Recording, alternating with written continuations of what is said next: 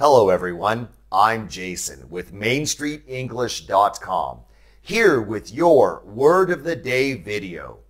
In this video, let's talk about and use the adjective impartial. Impartial. Impartial means without preference or bias. Let's practice using impartial in a few sentences. An impartial evaluation of the job applicant's qualifications does not consider age, gender, or race.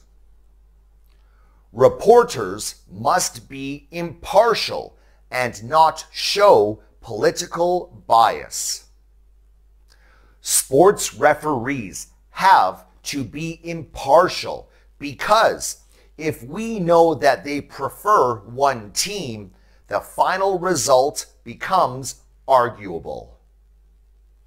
Look for opportunities to use the adjective impartial in your everyday English usage.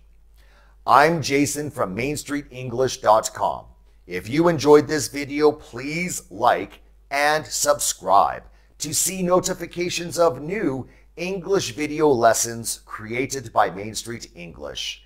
Thank you and see you next time.